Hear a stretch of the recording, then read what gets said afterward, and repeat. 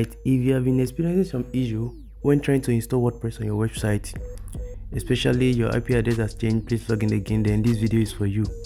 This is tested and trusted. We're going to make use of another browser in order to get this done without any stress at all. So follow this step to the end and let's get it done. So we're going to use this particular browser, Opera. I'm going to leave the link in the video description below. So come to this place and click on download now. Click on download now. So the browser will download automatically. Alright, let's wait for it to download. Okay, it's downloading already.